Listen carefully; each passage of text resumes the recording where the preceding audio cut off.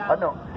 June 15th, and we have also some other things, some homework that's being done right now.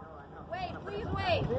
So guys, we have pre-postage on these postcards here. They are already addressed to the mayor's home. We ask you to list your demands on them. Me personally, we want to attack them from every angle. Online petitions, snail mail, we don't care. You're going to hear us no matter what. But I want you also to remember, prison reform is real. We need this. You don't understand the effects of solitary confinement on these people. People die from PTSD from being locked in cells for 2 years. This young man was in a cell for 2 years.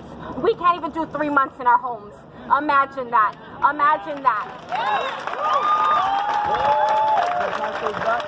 Hey guys, can you help One more announcement. We will also like to plant a seed of change in the youth.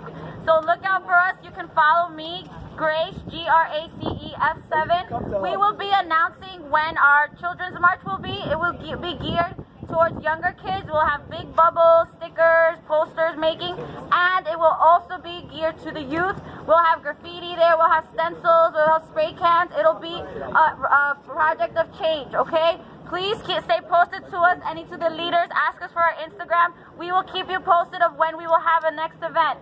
We also have the World Sick Parliament here with us today. They are over there, and they have provided us with food. Once you are done with your postcard, please get some